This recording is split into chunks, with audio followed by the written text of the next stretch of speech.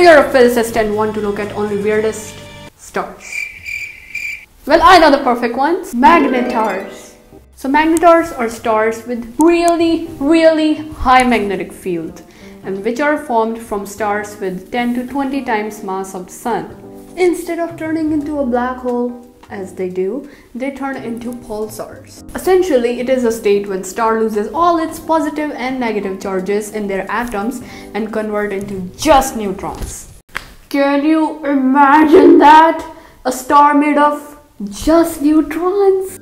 If you remember from your high school chemistry class, you were told that there are 3 states of matter, but the star is made up of none of these states of matter. Instead, it is made up of a different state of matter called neutronium. If you ask how heavy this star is, just take a teaspoon of it and you will find that it will weigh millions of tons, because they are very dense. As from the formula, density equals mass over volume. As the volume increases, the density also increases. And if you happen to encounter them, just run away.